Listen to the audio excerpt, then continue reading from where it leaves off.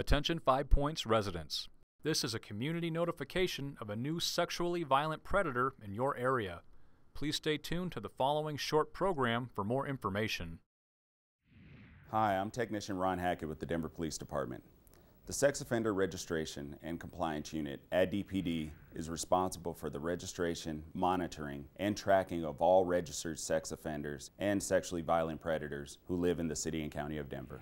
Here's a brief history of sex offender legislation in Colorado. Our state laws trickle down from federal government mandates. In 1994, we had the Jacob Wetterling Act, which mandated that states would establish a sex offender list. Megan's Law of 1996 said that the public would have access to those sex offender registration lists. The Pam Lichner Act of 1996 stated that some offenders might have to have lifetime registrations. And the Adam Walsh Act of 2006 unified sex offender laws across the country. In Colorado, the legislature has determined that sexually violent predators, by definition, pose a higher risk to the community at large, and therefore mandated that upon their release from the Department of Corrections, the community must be notified. Sex offender notification in Colorado happens in two ways. The first is passive and ongoing through the sex offender registration process, which is a list maintained by local police departments. The second way is active, via community notification for those offenders determined to be sexually violent predators by the courts or by the parole board. Most sex offenders in Colorado are supervised by the criminal justice system in our communities. Most sex offenders engage in crossover behavior, which means they may have been arrested for one type of crime, but be apt to commit another. Many sex offenders have no criminal history at all prior to their arrest. There is no typical sex offender, but all tend to be deceptive, manipulative, and secretive. 80 to 93% of sex offenses are committed by someone known to the victim. Sexual deviancy begins in mid to late adolescence. Sex offenses are not impulsive. They are usually carefully planned, and most sex offenders are male. The community has a vested interest in helping offenders to be successfully managed in the community. Sex offenders have the same need for housing and employment as any other citizen. Any citizen who uses sex offender information to harass, threaten, or intimidate an offender will be subject to criminal prosecution.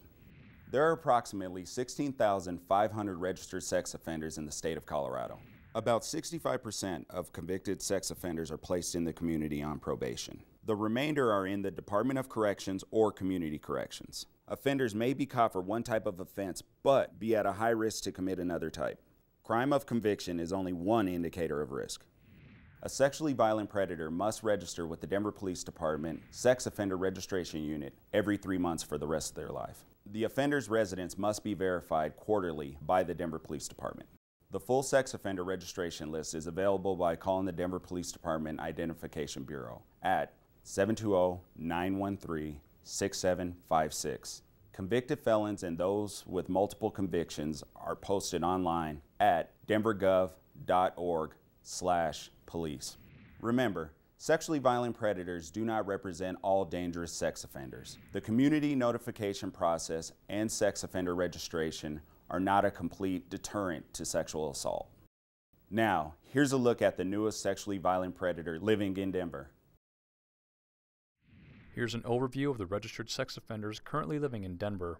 There are 2,484 total living within city limits. In Denver Police District 6, there are 485. Precinct 611 has 158 registered sex offenders. Of those, 105 have felony convictions and 53 have misdemeanor convictions. Manuel Richard Garcia III is a sexually violent predator currently living in Denver. He's 38 years old and was born on November 2, 1980. He's a Hispanic male, 5 feet 4 inches tall, 250 pounds, with black hair and brown eyes. He's currently a transient living in the 1100 block of Park Avenue West in the 5 Points neighborhood of Denver.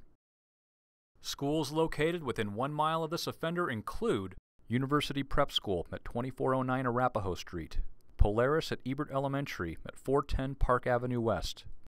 Parks located within 1 mile of this offender include Sonny Lawson Park. Recreation centers located within 1 mile of this offender include 20th Street Rec Center at 1011 20th Street.